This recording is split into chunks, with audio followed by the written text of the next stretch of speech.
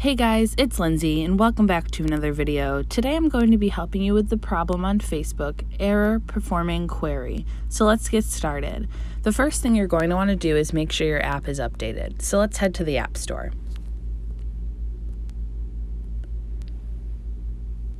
Once you're in the App Store, you're going to go to the bottom right-hand corner and click on the search bar. From here, you're going to type in Facebook up top. So to the right of Facebook, it'll either say open or update. If it says open, your app is fully up to date. If it says update, that means you are in need of an update.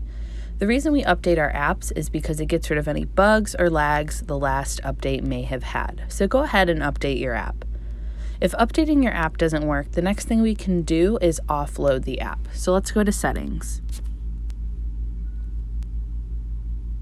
From settings, you scroll down to general. And then from general, you go to iPhone storage. And from here, you scroll down to where it says Facebook. Go ahead and click on Facebook. And then click Offload App and confirm it. The reason we offload our apps is to clear the cache in the app, sort of resetting it for you.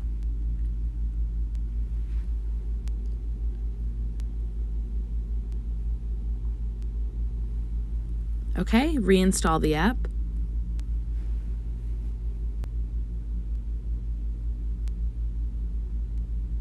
Okay, and you have successfully offloaded your app. Now, if updating your app and offloading it doesn't work, I can suggest two things. The first is log out and log back into your Facebook and see if that works. And if that doesn't work, I do suggest uninstalling and reinstalling the app on your phone, so deleting it off of your phone and reinstalling it through the App Store. I hope one of these things helped you guys. If it did, please like and subscribe to this channel. If you have any other questions, please leave them in the comment section below. Thanks so much for watching. Bye guys!